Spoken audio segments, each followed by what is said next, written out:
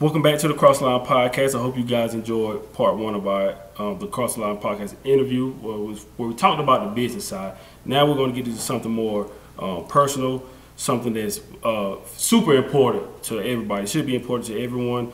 Paul, you say you built a successful business, but aside of that, you have a very philanthropic spirit. You help fight for a lot of serious causes that are going on into the world. So can you go ahead and just dive in and talk about how did you actually get into your philanthropic side of everything? Here's what I think is super important when it comes to being a business owner and entrepreneur. If you make a decision today when somebody's just starting out their business, they're just barely starting to build their entrepreneurial side of things, everything. If you make a decision when you're just getting started that a large percentage, for me, my decision was I was going to donate up to 20% of my time and 20% of my money to making a significant impact in the lives of other people, right? And you have to figure out what that is to you. Whether it's fighting for equal rights, whether it's helping the poor, whatever it is, whether it's saving the trees, saving the whales, saving the kids, whatever it is, find something that you're passionate about. And decide that you're not just going to help that cause when you're rich. Decide to help that cause now. And I believe, this is what happened to me, I believe that the majority of your success as you move forward in your business career and building your company and everything else, the majority of that success will come and will be enhanced because of that one decision. So I made that decision in my early 20s. I had a mentor that said, Paul, there's a lot of wealthy families that they started out when they were broke with making this one decision that they were going to give a significant percentage of their money and time to charity. And you can call it the universe, you can call it karma, you can call it God, you can call it whatever you want. There's a higher power very interested in you and I doing good, right? And there's massive blessings that will come into your life, not only in your heart, in your fulfillment, but financially as well. Okay? How does somebody become a partner, let alone a co-founder of a $43 billion company? You're not a University of Utah dropout, right? The statistical probability of me being where I am is 0. The only way to do that is you go to Harvard, you get a JD MBA, you go to New York, you start at the bottom, you start kissing butt, and maybe you become partner. The only way that I can understand the success that I had in my companies is the fact that I made that decision in my early 20s, that I would donate a lot of time and money to charity. Now, for me, what happened is I didn't know where to start. So I'm like, okay, charity, homeless people. That's the only charity I knew of at the time, So I'm like, okay, I'm going to go downtown. I'm going to take a bunch of cash and hand it to people that are on the side. Maybe I'm going to take a bunch of food. And I remember one time we took the kids and we had a bunch of pizzas. And we rolled down the windows and we were handing out pizzas to the guys in the homeless area. They were handing out a piece of pizza to each one and just teaching the kids charity. And it was a horrible experience because what happened is all of a sudden these guys started reaching in to grab the entire boxes of pizzas out of my kids' hands, ripping them out of my kids' hands, fighting with each other, throwing a bunch of F-bombs around. I'm like, are you kidding me? I rolled up the windows. I said, screw this. So for me, what I decided that I wasn't interested in giving a lot of money to a 40-year-old man who made bad decisions and now he's asking me for drug money, right? But for me, a child in a position completely outside of her control. Somebody, the child that was dying of cancer or, was kidnapped or whatever. If that's where I wanted to focus my time. So I donated time. I was actually, when I was first starting out, was at the Primary Children's Hospital.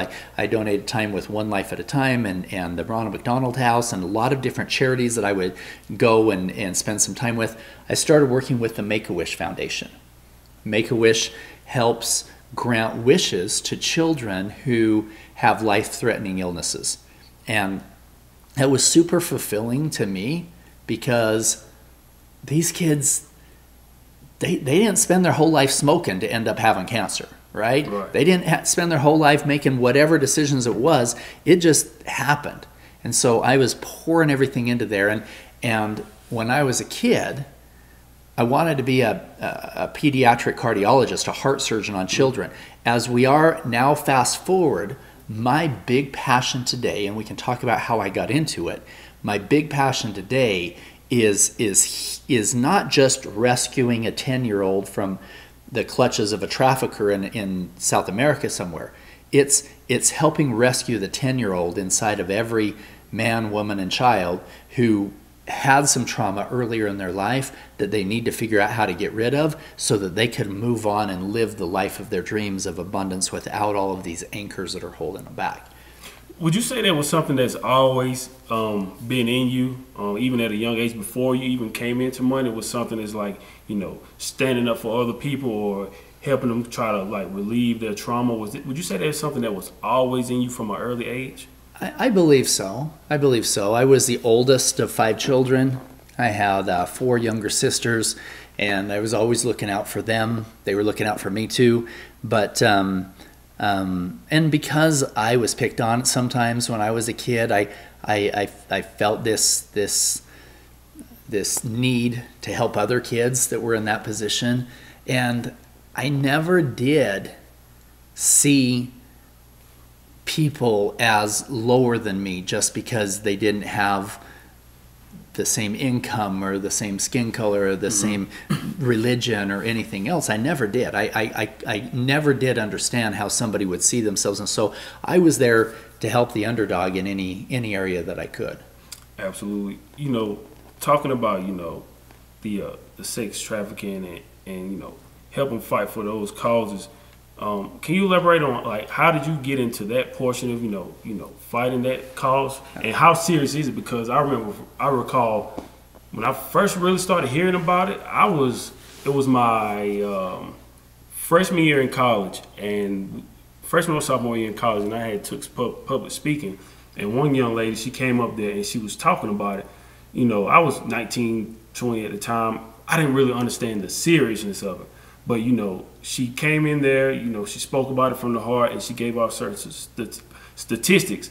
How serious is that, the sex trafficking of just overall? Here's what it is, Carlos. Human trafficking today is worse than it's ever been in history.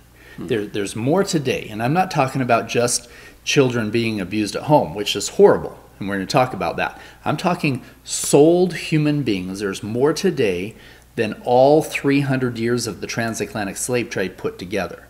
Now, good people think that slavery disappeared at the time of Abraham Lincoln. It's not. It went dark. It went underground.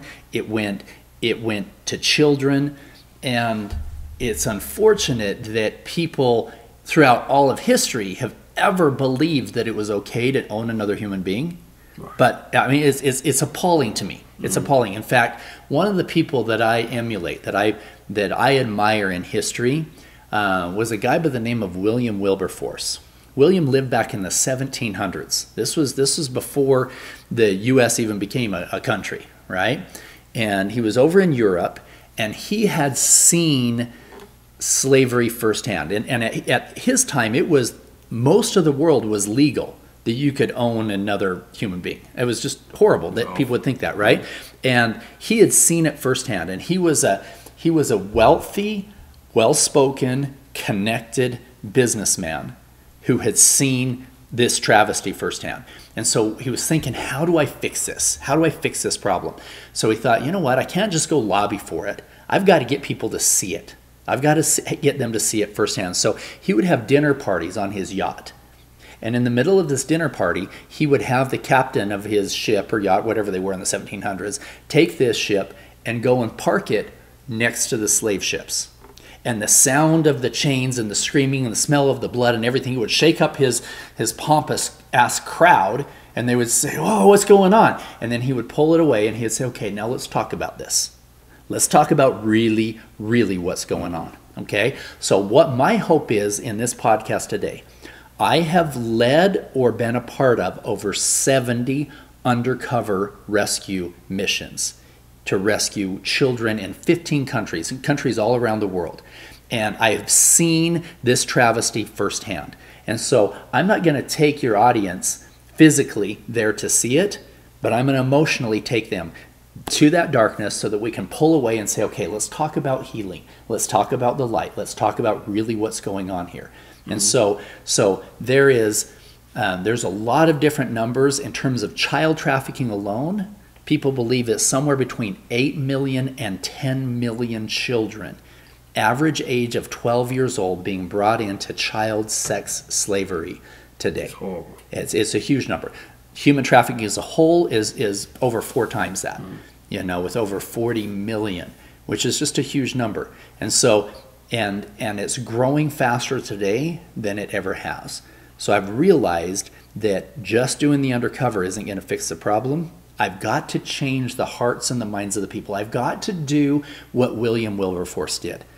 I've been in the pit of hell. I have seen it firsthand. I can take this podcast, this dinner party ship that we have, and I can take it and I'm going to park it next to the slave ship. And I'm going to help people see really what's going on, to touch their hearts in a way where they can say, okay, we as a world can come together on this. We might not come together on global warming. We might not come together on, saving the trees. We might not come together on politics. We might not come together on these things. This is something we can all come together on. And we can all together as a world can eradicate this problem.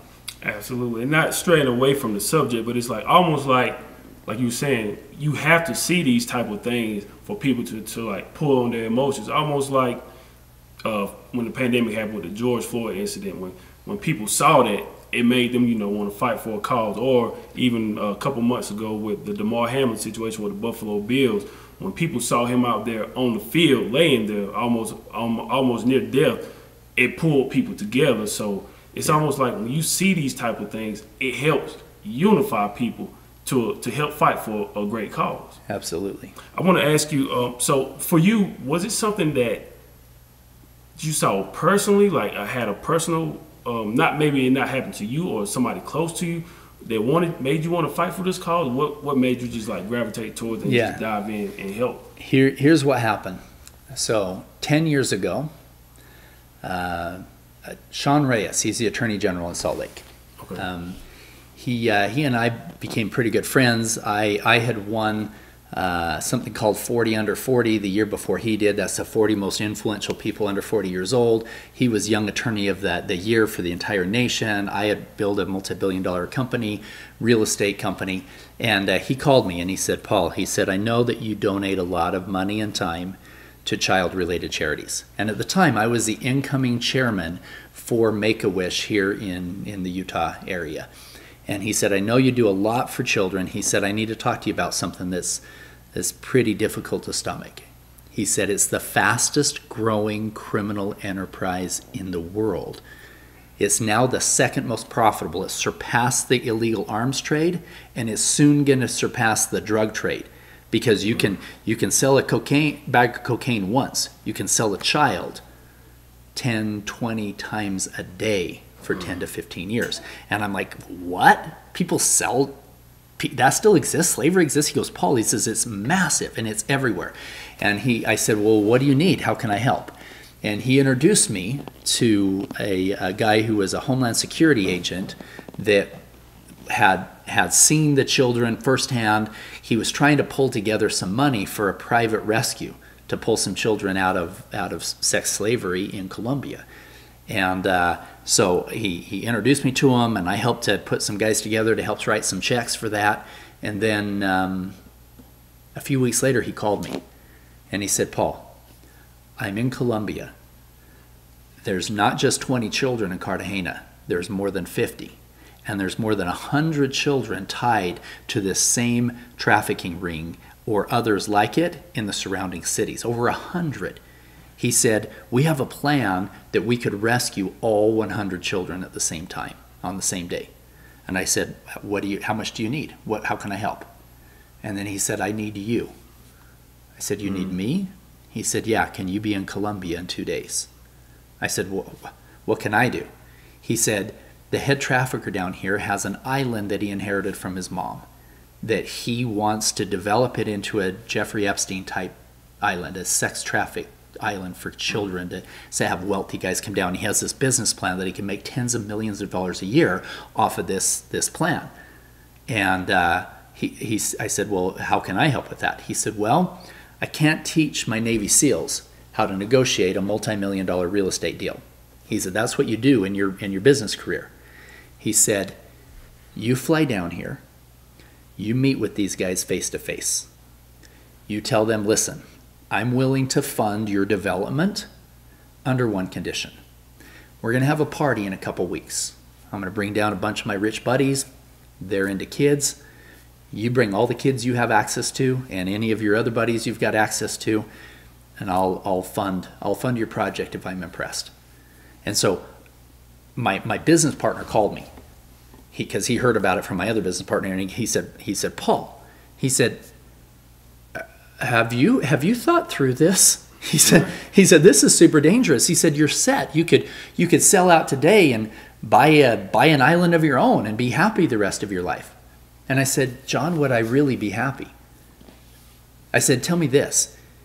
If I was doing something else dangerous tomorrow, if I was climbing Everest tomorrow, you and I would have the same conversation. He goes, yeah, we probably would.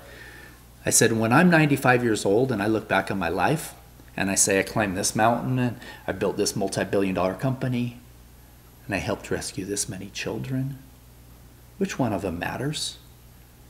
He said, yeah, you're right. I said, I've got some skills that they need. I need to go. So I flew down to Colombia. I get picked up at the airport by these two big Navy SEAL guys. They're my real bodyguards and my show bodyguards.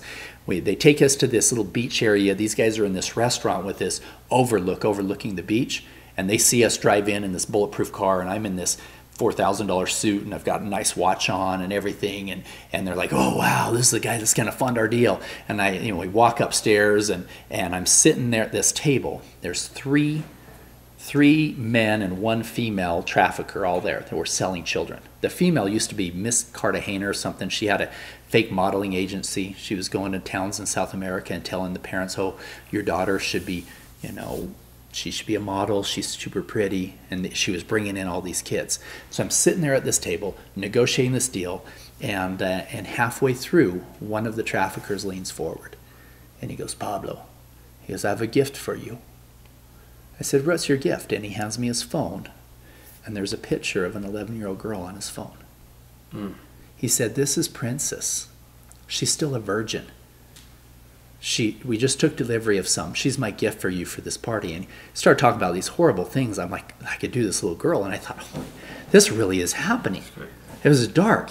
And something he said made me realize he had more than her. I said, Fuego, I said, you have more virgins? You go, oh yeah, I got 3 or 4 more. I said, you have to bring those to my party. I'm very interested in those as well. We had to figure out how to get them out. He goes, no, he says, they're too expensive. Too expensive? I'm already paying $25,000 for this party.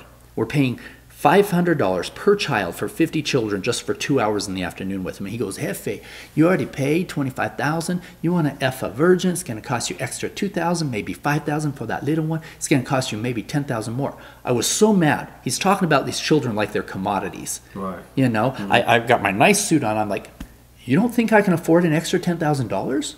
He's like, oh no, Jefe, no. I said, I want every one of those virgins at the party. I said, they damn well better be virgins when they get there. They're not for you, they're for me. You understand? Oh yeah, Jefe, this stupid little smile on his face. And then I won't go, that's dark. I'm going to talk about what the female trafficker said then. But we go back in 2 weeks later. The guys meet with the U.S. Embassy and the Colombian federal agents. They provided 40 agents for the sting. 4 of them were our maids, 4 of them were our waiters, 4 of them were our cooks. They weren't very good maids or waiters, but they're armed. Right. 25 of them are there to storm the party at the right time. Mm-hmm. And these guys showed up in Cartagena with 54 children. And then there was like 38 children in Medellin and a bunch of others in Armenia. So altogether, largest child rescue in history that I know of up to that time was 127 children. And so I'm there at the Cartagena one with all these guys, and these guys show up with all these children, and we put the children in the house in a separate area, because they're already traumatized enough. We don't want them seeing the guns and people changing money and stuff, so they're in there. we're sitting outside at this table, and we have to get them to say exactly why the children are there, so the children never have to stand trial. So we've got undercover cameras everywhere talking about what kids are there, what they're willing to do. Horrible conversation. And then we're supposed to ask for tequila, and that's our sign that the waiters are going to go back, radio in, all the special forces, all the guys are going to come in and do the sting. We order tequila. Tequila, great. And they were supposed to be there within 2 minutes. 2 minutes passes. 5, 10, 15, 20. It was 45 minutes later. Now, here's the problem. Now that we ordered tequila, now the traffickers are like, okay, time to party. I'm going to go get the cocaine. You go get the kids, And I'm like, no, we can't have you bringing the kids the cocaine. We need to freaking, where's the sting, right? What's going on here? We found out later that one of the ladies who had part of the group that was the Child Protective Services, she was like in charge of that. She slept through her alarm, missed the boat, all this crap. And she wouldn't let him do the sting till she was there. So, I mean, it was like delay. So it was a miracle that they had chosen me to come at that time. Not because I'm that smart, but because I had done enough business plans up to that point that I said, guys, you know what? If you bring out the cocaine and those kids right now, I'm going to get effed up, and it's going to be 2 or 3 days before I'm thinking straight again, right? I'm super excited about that. Here's the deal. You just proved to me that you could provide what you said you could provide. So let's do a business plan right now. Let's pull all this together. And so I had to bring out a piece of paper, and I said, okay, let's talk about what your resort's going to look like. How's it? And we drew it all out. We figured out, and then we did a business plan in terms of how much money the Americans would pay to come down each time. And what's horrible is that this business plan penciled, like cash flowed. Why? Because very sick people were willing to come down and pay a lot of money for some very sick things. And so we're going through this business plan, and finally I'm like, where the crap is the sting? What's going on? So I finally just said, you know what? Here's the deal. I like this. I like this plan. I'm going to own 55% if I put the money in. You guys come up with the other 45% split between you guys. I pointed at one of them and I said, hey, I think Eduardo's got this. He's been putting this stuff together. He should take the lion's share. You know what? You guys figure it out. And then boom, they started fighting with each other for the next 20 minutes. They're arguing over who gets the most in the middle of their argument. Boom, huge sting happens. These guys all go to prison. And the most beautiful moment of my life was after the agents came, stormed the party, arrested everybody. The Child Protective Services people came in with the children, and they started laughing and singing with the children. And that sound of freedom was the most beautiful sound that I ever heard, especially compared to the crying that I heard half an hour before. And so I turned to the Attorney General. I said, I've spent my whole life making rich people richer. I've done a lot of charity work, but there's nothing that compares to this. I want to make a powerful, positive impact in the world. I said, and now that I've seen this firsthand, this little 11-year-old girl was standing in front of me with her. I was sitting down. She was no taller than I was. As I was sitting down, she was standing up. And there was tear stains in her makeup face. And every cell in my body wanted to just hug her and say, you're going to be fine. You're going to see your parents again. I couldn't say that because it was in the middle before this thing actually happened. And that transformed my life. I decided, you know what? This cannot exist in the same world that I'm living in. It can't. This is something I can pull together, resources and people, whatever it takes to fight this evil in every way that I can. So I made a decision that day that I would dedicate my life to eradicating human trafficking, especially when it comes to children. So in doing so, I said, what can I do? How can I help? And he said, Paul, unfortunately, the majority of demand for this horrible act in second and third world countries comes from wealthy businessmen in first world countries who look and talk and walk like you. He said, something happens when they get an ego and money and whatever else. He said, so he said, if you can be the bait, I'll change your whole life. So since that time, I've been on or led over 70 undercover rescue missions in 15 countries. And through our foundation, that one that we started back then with the Homeland Security agent. We helped them get some new money in, and we helped a number of other ones and funded them. Total, over 5,000 kidnapped and trafficked children have been rescued and returned to their families. But even there, here we are today, where the problem is bigger today than it was when we started. So somehow, this is the only reason I'm going public, is back with the track that William Wilberforce did. If I can be a connected, well-spoken businessman who has seen children in that situation, that I can bring these stories to light and have people say, you know what, not on my watch. What can I do to fix this problem? How can I help? How can I get behind this in a way that can truly transform the world? Absolutely. Did you have to, just wondering, throughout this whole process, when they told you that they needed you, did you have to undergo any kind of training to like prepare for these moments? Or what did you have to go through? I had, for years and years, I had a prompting that I needed to learn hand-to-hand combat training and gun training, things like that. I didn't serve in the military, but I got really, really good at things like Krav Maga.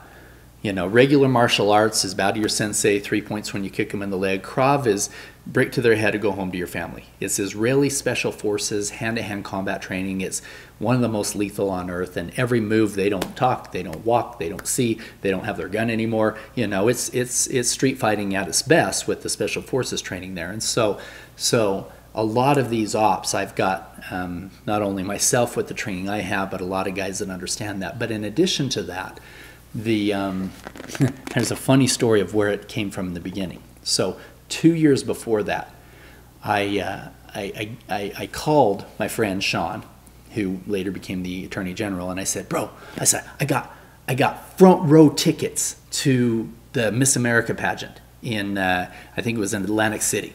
I said, you want to come with me? And his exact words were, Hutch, unlike you, I have a reputation to uphold. He said, I can't be front row, Miss America. I said, no, it's not like that. I said, me and a friend of mine who was one of the founders of Yahoo, he and I have sponsored some children who lost their dads in military battle this last year. And we're having them come, and we're having them being crowned Miss America on stage, these little girls. You know, we pay for their dresses and their hair, and Sean's like, oh, that's pretty cool. Okay, I'll come with you.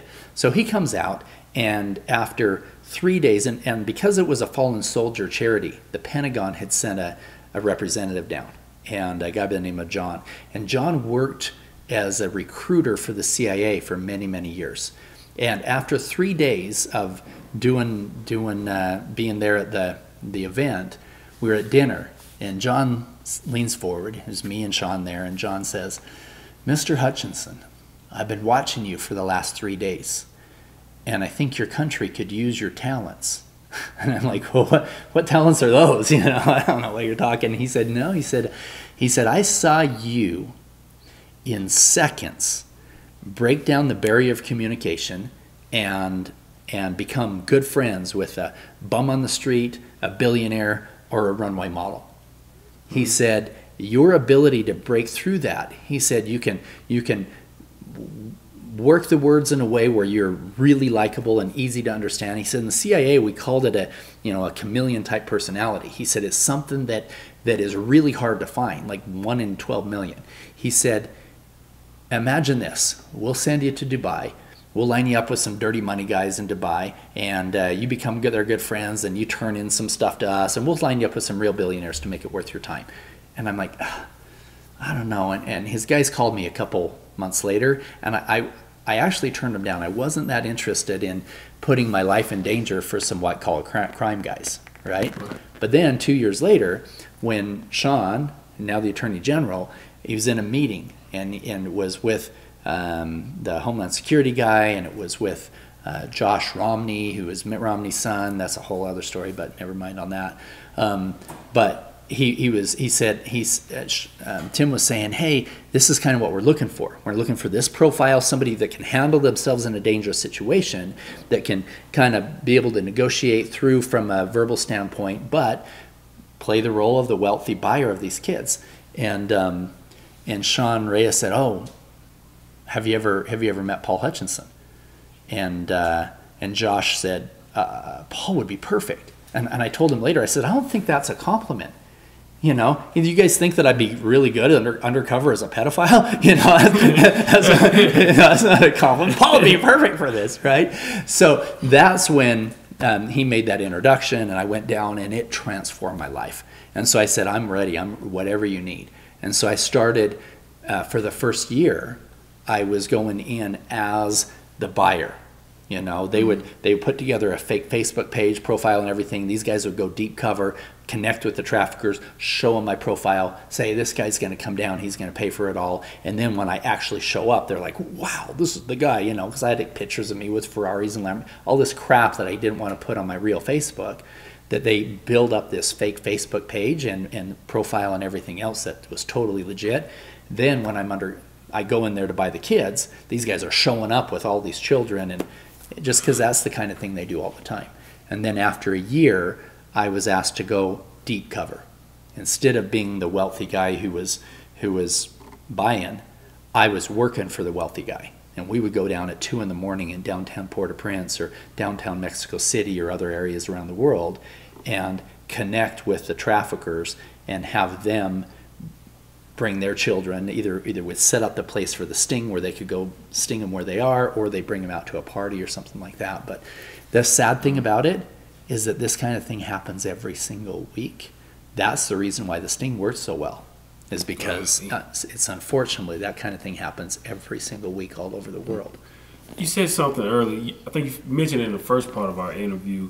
You talking about when you catch these guys, you say you still learn to love them. Talk a little bit about that. You know, people doing these terrible things to children, but you still find it in your heart to like love them regardless. Like, can you explain it? Yeah. Here's what I found. Now, let me preface it like this: there's no excuse. There's no excuse for their behaviors. I don't care what happened to them in their life. There's no excuse, and there's always going to be consequences. And I'm going to do whatever it takes to ensure they never hurt innocents again.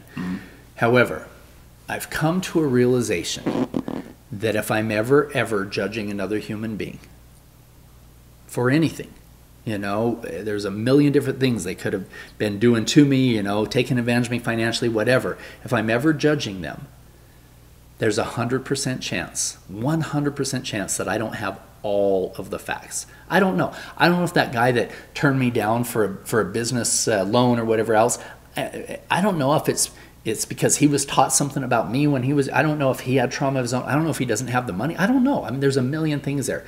This guy's selling me children. I don't know if he was raped as a child. I don't know if he was beat every single day. I don't know if he's completely dead broke and his grandma's in the hospital and he needs money. I don't know. There's a million things, right? So now, chances are he's just a really bad person with a lot of bad decisions, right? But I can find it in my heart to love every single person as my brother, every single person on earth, in a way where I can feel infinite unconditional love for them. I can still ensure that they pay for their things that they've done wrong, and that they get put in a position where they can't cause harm on people again. That's super important. But I can do it from a place of love. And because of that, there's not all that negative energy that's there. Now, I love the innocence of the children more. Right. And every one of these kids has a right to have a beautiful life. In fact, before that rescue, I had I had a girlfriend at the time, and she had 2 kids, 2 boys that were roughly 9 and 12 years old. And she was telling me, she said, "Paul, I don't want you to go undercover. That's super dangerous. I don't want you to go. Have somebody else do it." And her boys were playing with this little girl that was in the neighborhood. I think her name was Jessica. And I went in the other room and said, "Jessica, can you come in here for a minute?" She came in. I said, "Tell me this, how old are you?" She says, "Well, I'm 10, almost 11. I said, "Then what do you do for fun?" She said, well, I like to sing and I like to dance and I like to, ride my bike. And I said, and what do you want to be when you grow up? And she said, maybe be a dancer or maybe be a nurse. Beautiful dreams for a beautiful 10, 11-year-old girl. Mm-hmm. And I had her go sit down and go play again. And I turned back to my girlfriend at the time and I said, the little girls that I was shown last week in that foreign country were her age that those guys are selling. And if I don't go back down, she could be sold to somebody. And can you imagine the lives that they're going to live? I said, every one of them have the right to be able to dream, to someday be a nurse, to someday be a dancer, without the fear of having their body being used for these horrible things. And so if that was my little 11-year-old, I would give every penny I have to get her out. I would take a bullet for her. And just because the parents of those children don't know where they are, don't have the resources that I do, doesn't mean that they love them any less. And so if there's something about me that I can go down there and create that opportunity for them to be free, I'm going to do so. Is it hard for you to not react with emotion in these situations because you see these young girls, you see what's going on with them? Is it hard to, keep your emotions in check? Because when you're around these guys that are doing these horrible things, like it's almost one bad move could just blow the whole operation up. You could get killed or anything. For sure. So is it hard for you to keep your emotions in check with all of this going on? Absolutely. One of the hardest things in that very first mission was when one of the traffickers got up before the sting happened and he said, Pablo, I have to show you the gifts that I brought you. And he goes in the house where the children were. And he was in there for about 10 minutes, and you can hear some of the children crying. And he came back out, and he had 4 virgins, scared to death. 3 little girls, 1 little boy. This little boy was a little black boy from, I think he was taken from Haiti. He was 11. They gave him cocaine that morning because he was so scared it was going to hurt. Oh, what kind of effed up monster terrible. Thinks that that's attractive? Everything in my body wanted to just say, you're going to be okay, you're going to be okay. And it was so hard for me as I'm sitting there in that chair and this little 11-year-old girl standing in front of me with the tear stains in her makeup face. And I asked her, I said, ¿Cómo se llama? What's your name? And she didn't remember her name. And I'm sure that's because her name wasn't Princess. She was trying to think about what the traffickers wanted her to say, and she was so scared. And I just said, Está bien, it's okay. That almost broke me completely. And I couldn't break because the sting hadn't happened. The agents weren't there yet, And what hurt the most is how she was looking at me. She thought that I was the guy that was there to hurt her, And I so badly wanted to say, hey, I'm your friend. I couldn't, that was super hard. And it's happened so many times. There's a documentary that they did about one of the rescues we did in Haiti. I went deep cover 8 different times. I wanted to cut the head off the dragon in Haiti. We wanted to find the top guys, the top traffickers running the top rings. We found them. We found about 9 traffickers, 34 children. And this one, we actually brought some pretty high-level celebrity people in on this yacht to see the rescue so that they could get behind this movement. So I show up on this beach. I've got 34 children. I've got these traffickers, and they were able to see that rescue firsthand from the yacht out there and the traffickers coming in. We can go into some more detail on that. But at the end of that documentary, there's a little girl. She's 14 years old. She's sitting on a rocking chair. She's holding a teddy bear. She was taken when she was 7. Her parents were killed in the earthquake in Haiti. And nobody knew she was alive at all. The traffickers picked her up in all of the confusion, and she was sold for sex 20 or 30 times a day for 6 to 7 years. And I was the first person to see her. It was about 2 o'clock in the morning, and we had worked our way up to what I call a level 3 trafficker. These are the ones who physically hold the children in captivity. And this trafficker sticks a key in this door. It's about 4 feet wide, about 7 feet tall. It's a red, steel, rusted door in a super dangerous area of town. And sticks the key in this door, and it opens up, and the first thing I see is this dirt hallway. And there was dimly lit lights and cobwebs on them. And to the left was multiple cell doors. No windows, no access other than these small steel doors. And the trafficker sticks the key in one of these steel doors, and I see this. It's not even a bed. It's a steel plank held to the wall with the chain like that, so you could fold it up, And on this steel bed was an old, dirty, holey, thin blanket. That's all that was in there. There was any comfort whatsoever. And to the left, there was a concrete block. And this little girl was sitting on that concrete block. You wouldn't have your worst enemies. Terrible. It's horrible. And she looked at me like this blank look in her eyes, like this happens all the time. And down at the end of the hall, there was this queen-size mattress on the ground with condoms everywhere where the unthinkable would happen. That little girl didn't speak for 2 weeks after we rescued her. And her very first words that she said were, "I didn't think anybody would come." She gave up hope 7 years before. And why would 2 guys from Utah show up there at 2 in the morning to rescue her? We were the first. What makes me so mad is that for 7 years, every single man who walked through that door was there to hurt her. We were the first men there that didn't have that intention. Now she's learning to dance. She has a family that's adopted her. There's so many beautiful things ahead of her in her life now. But every one of these children have that story. It's horrible.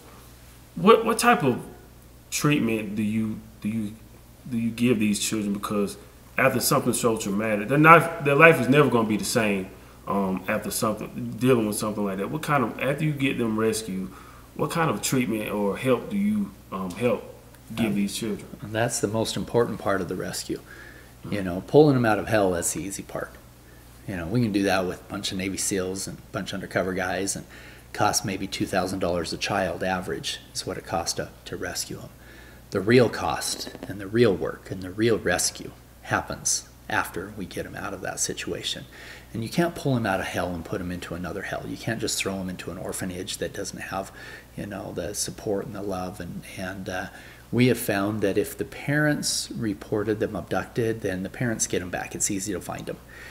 If they didn't, sometimes the parents were involved.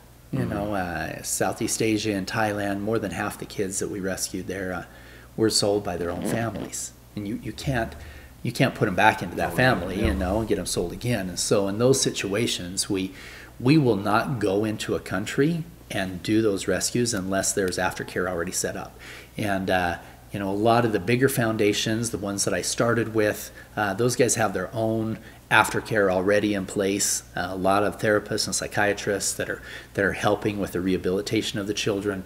We have other foundations that specifically focus on paying for adoptions.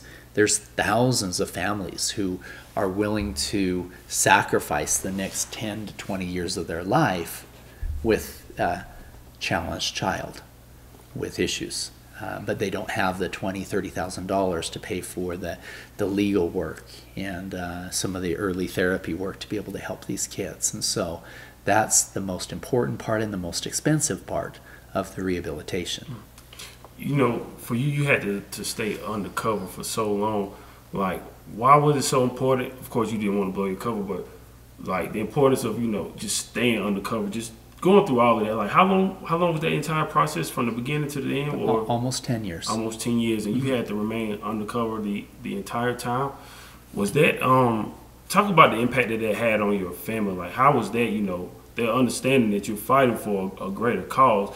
But what type of impact did that have on your family, understanding that you're going to go help people in dire need? I think that unfortunately, just like we were talking about with when you're too focused on your business and you don't have the balance, I didn't realize until after a 22-year marriage that my wife was abused as a child herself. And that's what's come full circle to me now, is I've come to an understanding that this problem is not just a child that's being sold in a brothel. This problem affects almost every single household in the world in some way. And the average age of somebody who comes forth and says, remembers or verbalizes and says, I was raped as a child, I was abused as a child, the average age is 52 years old. So most people grow their entire lifetime holding this trauma inside. And now we're on that, I want to touch on these numbers, because this is the reason why I've decided to stop doing the undercover work. As I was looking at the numbers, and I realized, wow, there's more children being sold for sex today than there was 10 years ago. Am I really making a difference? Or when I go in undercover and we find 10, 20 children, we pull them out of hell and we get them the help that they need to overcome their trauma, because the demand is still there, is it really just creating a vacuum in which another 20 or 30 children are sucked into that darkest recesses of hell in a way where they're now being traumatized? And so this is the kind of thing that I had to start asking myself, am I making a difference? So as I looked at the numbers and I realized, okay,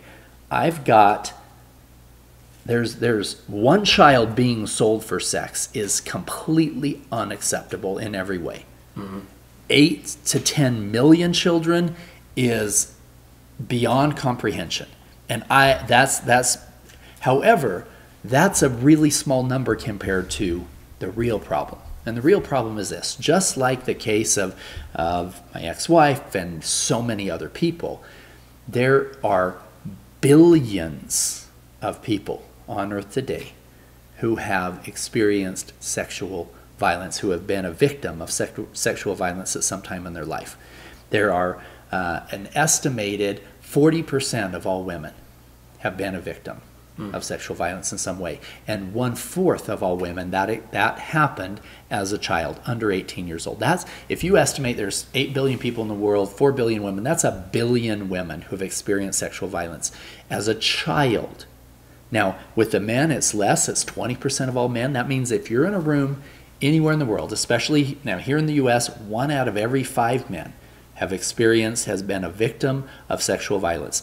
That's worldwide, that ends up being about 800 million men, and 1/4 of them, 200 million men, experience that under the age of 10 years old. So they're growing up with this generational trauma. 92% of people who were abused as a child in that way, it was familial in some way. It was a dad, an uncle, a grandpa, a neighbor, somebody that they knew. Right? And so their trust level for authority, their trust for other people was smashed at a very, very young age. And their confidence in themselves, and they blame themselves in some way, and they feel dirty and they feel filthy and they can't get rid of this trauma. And it shows up in their life in a number of different ways. Either number one, really low self-esteem, they're beating themselves up, oh, this is horrible.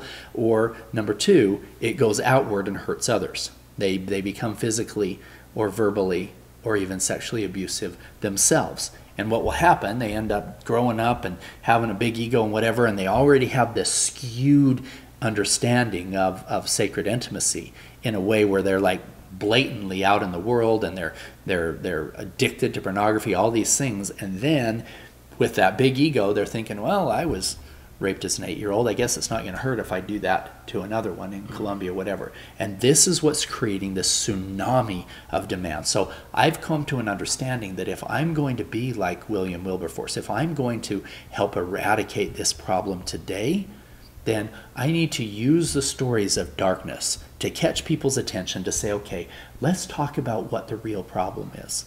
How can we as a society change? And it goes back to some of the other things that we were talking about. Number one, You have to understand that every single one of us are divinely connected. Every one of us. There is no person anywhere that is below anybody else. And if we can understand that we are truly connected in that beautiful, energetic spirit, and that we can treat each other with that level of respect, and we can help each other shed the trauma of our past and hold on to this light that is inside of us, and understand that each one of us were born with the ability to feel and recognize the spirit of truth.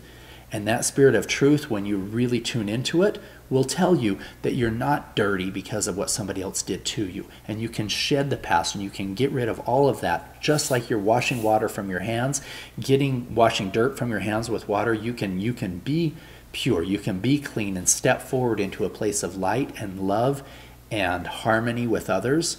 And so that's what I'm hoping to do with creating this movement, is bring people to a place where they aren't drawn to that negativity that's fueling trafficking and other things like that. Why do you think so many people, hold in that type of trauma and feeling that guilt like it was their fault? Why do you think so many people hold that in for so long before they finally, express themselves? Predators like to make their prey feel like it was their fault. That happens right at a young age. Yeah, you were wearing that sexy little thing, and so they are trying to transfer the responsibility off of themselves onto somebody else.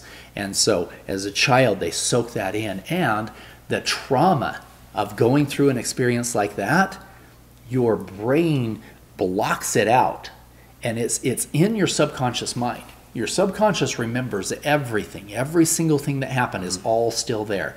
But your conscious mind has put this block so that you can't feel it, you can't remember it, but it's still there. And so you're wondering, why in the world am I so closed in? Why am I scared of everything? Where is this fear coming from? And you don't know. Because it happened when you were 4, it happened when you were 6, it happened when you're 8, and your conscious mind said, you know what? Survival tool is, I'm going to block that out. I'm not even going to think about it, but it's still there. And so it comes up in really low self-esteem and beating yourself up for everything and feeling responsibility for everything and holding on to that trauma. And it's years before people finally, and maybe 52 years old, the reason behind it is because finally the guys who did it died, right? Now they're 20 years older than you, 30 years old. Now they're gone.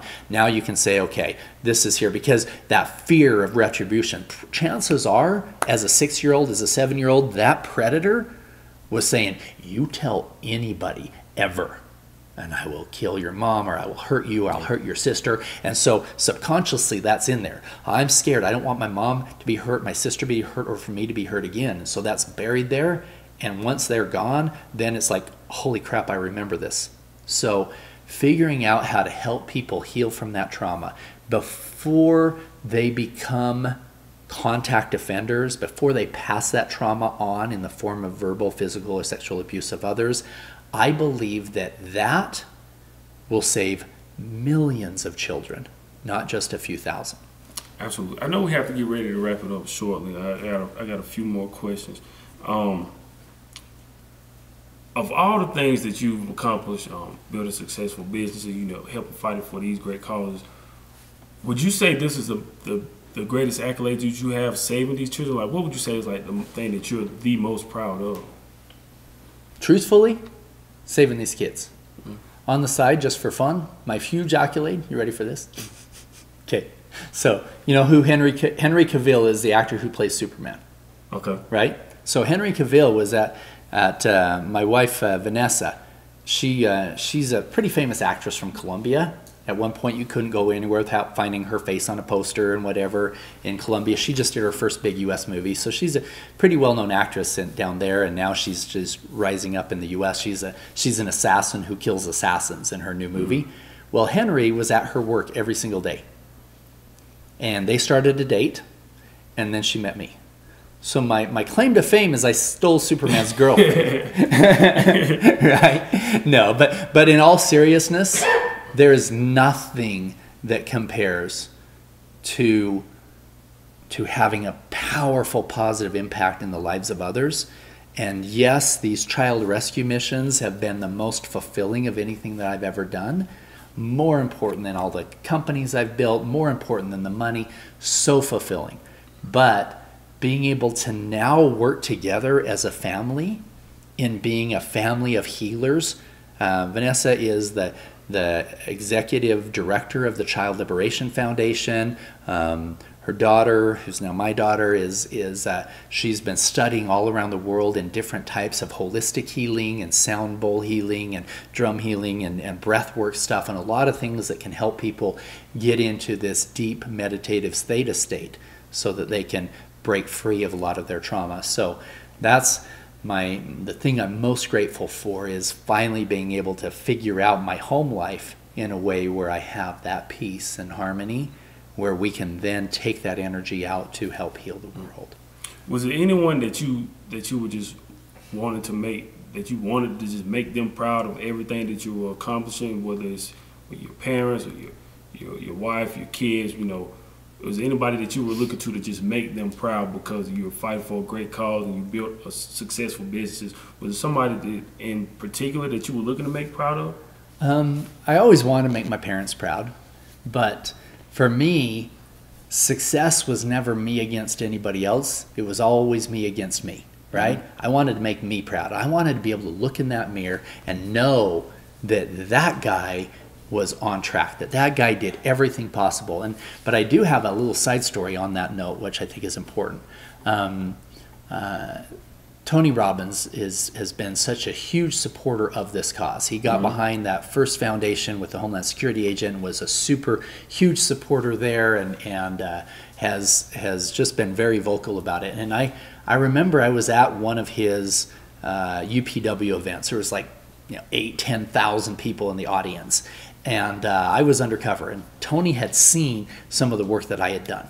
And here I was, up there in the audience, and Tony knew I was there. And he said, there's somebody here, I'm not going to tell you his name, not going to tell you, but he goes undercover, and he told some of the stuff about my story. And he, everybody clapped and what, but nobody knew it was me. Then 10 minutes later, something else was going on, and 10,000 people were going, Tony, Tony. And I asked myself, would I rather have 10,000 people saying Paul, Paul, Paul, and have somebody like Tony say, yeah, that guy, I don't respect him? Or would I rather have the 10,000 people have no idea what I had done, but have Tony saying, that guy, Mm-hmm. So for me to get to a point where I had done something with my life, where somebody of that caliber, somebody that I respected that much, would see me for what I had done, that was more powerful than 10,000 people saying Paul, Paul, Paul. Absolutely. And I think you were telling us earlier as well, there's a movie coming out, or is it out? Can you talk about it? Yeah, so that first story that I told you about in Colombia with 127 children, we went to Paramount and Sony and a bunch of others with the story, and we decided, you know what?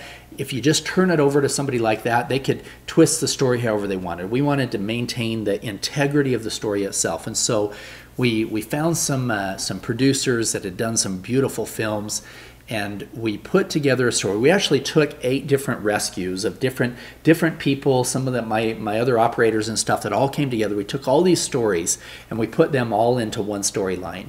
And the name of the movie is The Sound of Freedom. So Jim Caviezel, he plays Jesus in Passion of the Christ, Count of Monte Cristo. Jim plays the part of Tim, the Homeland Security agent who first brought me in with Sean, and it starts following his story when he was in Homeland Security and some of the children that he was rescuing, etc. Halfway through it comes in my character. My character is Eduardo Verástegui. He's one of the more famous actors in Mexico. I was with the past president of Mexico and Eduardo. Everybody wanted pictures with Eduardo. Nobody cared about the president, But he plays, because of the fact that we filmed the movie while I was still doing undercover, he doesn't play the part of Paul Hutchinson. He plays Pablo Delgado, the $1 billion fund manager who risks everything to go rescue the children and eventually quits his job and does it full time. So that's his role, and we're hoping to get some distribution this year. The movie is beautiful. It's not a little indie film. We put over $13 million into production into the film, and it looks like a $30-40 million film. It's just so well done, and it's going to bring beautiful awareness to the problem and help move people in the right direction to say, hey, what can we do to fix this as a community, as a world? Absolutely. I'm glad you said that right at the end. How can we all pitch in as a society to help pitch in and fight this cause? What are the things that we can do to kind of help out? You know, for a long time, I would tell people, go to our foundation. You know, you can go to liberateachild.org, you can go to liberatechildren.org, and you can, you know, the only way that you could really help with the rescues is if you were a former special forces guy or something like that, and you could physically go in, or if you spoke Spanish and you were a therapist. Everybody else, they were, how do I help this? Now that I've come to this new realization that the only way to really fix this is to fix the cause, then the best thing that people can do is look in their family and their own life and their friends, etc., and say, okay, where is childhood trauma happening in our own homes, and what can we do to be able to create healing for all of them? And so a lot of my new, I'm doing some new podcasts on specifically on healing. I have a lot of new material that's coming out. I have some books. My first book coming out is called Are You Listening? With my hand on my heart, not on my ear, you know, on my heart. And that is going to help people start tuning in to that beautiful energetic connection that they have with each other, with God, with the universe, with the world around them, and it will help in starting through that healing process. Then the next book is going to be all on unwavering conviction, unwavering faith in a way that you can direct your life. Faith is not a religious thing. This is something that we can use to build our companies, to build our families, and to heal that kind of trauma. And then changing that perception we have of ourselves and understanding what unconditional love is, not just for other people, but most importantly for yourself.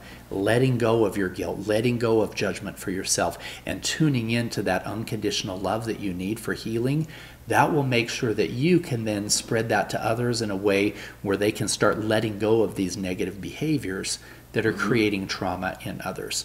And so they can follow me. We're putting out more podcasts in the near future that specifically talk about healing that trauma from within. And even the Child Liberation Foundation, people who are donating to that realize that some of that money is going still to help with rescue efforts and rehabilitation, but some of it is also helping to rescue the 10-year-old inside of a 30, 40, 50-year-old man or woman who has dealt with that kind of trauma, that we can help heal generations instead of just one. Absolutely. It's for a beautiful cause.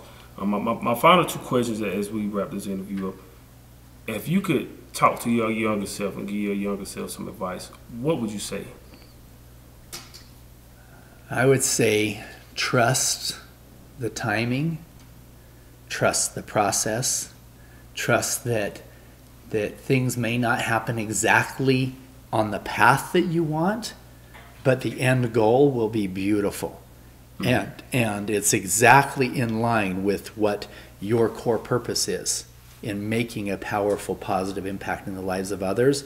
Just learn to listen, learn to trust that intuitive guidance inside of yourself in every decision that you make, and it will guide you in a place that will create massive abundance financially, emotionally, and every other way for yourself and for others. What would you say, going forward? I know you spoke about, the movie, your book that's coming out. Any other future business endeavors that you plan to have moving forward, or any foundations? What are some things that you have that you can share? Absolutely, absolutely. I've come to an understanding that this tool of changing your thoughts and tuning into intuition is not only going to help fix child trafficking. I believe that these same tools can be used to heal the friction between rich and poor and white and black and left and right and all of these divisions. I believe I can help bring them together into a common place of love and peace. I believe that some of these tools of visualization and manifestation I can take into places where we could solve poverty and hunger, and not just show pictures of poverty to affluent people, but get the affluent people to write checks and create a foundation, but show pictures of affluence to those in poverty and help them believe that they can pull through that and change those thought patterns inside themselves that can help elevate them in a place where they can live in abundance in all areas of their life as well. And so moving forward, we're going to continue with the child rescue work. We're going to continue with the trauma healing, but I believe a lot of these things that I have learned in this space can truly create inner peace and prosperity with people around the world. Absolutely. Paul, I want to thank you for your time. Thank you for inviting us into your beautiful home. Thank you for sharing your story, your journey. I want to say personally, I appreciate you for the opportunity to come on our platform. And thank you for all of the work that you're doing in the community to help people fight these traumas and help rescue so many beautiful children. They may not have even thought they would have had a chance to see their own future. So for me personally, and my business partner Calvin, we want to thank you for the time and thank you for the opportunity, for everything that you're doing for us and the things that you've done for the community. Thank you so much. Before we get out of here, once again, can you please tell everyone how we can find you online and help fight these causes? Absolutely. You can find the Child Liberation Foundation with liberateachild.org or liberatechildren.org. You can find me on Facebook or LinkedIn or Instagram on paulhutchinsonofficial.com. paulhutchinsonofficial.com or just the Paul Hutchinson Official there. Somebody told me on a podcast last week that was too long to write out, so I bought the domain www.soulhealer007.com, and you type in that, and right now that'll just face you towards my Facebook page, but we're going to have some other things on there that can help direct you to causes that are making a difference. So go to soulhealer007.com. Absolutely. So thank you again for your time. Thank you for everybody who tuned into this episode. I hope you guys learned something. Hopefully you can all pitch in and help fight a beautiful cause that's well needed in our community in these trying times that we have today. But overall, just stay positive. Hope you guys enjoyed this episode of the Cross the Line Podcast. Till next time, keep chasing your dreams. Thank you for listening.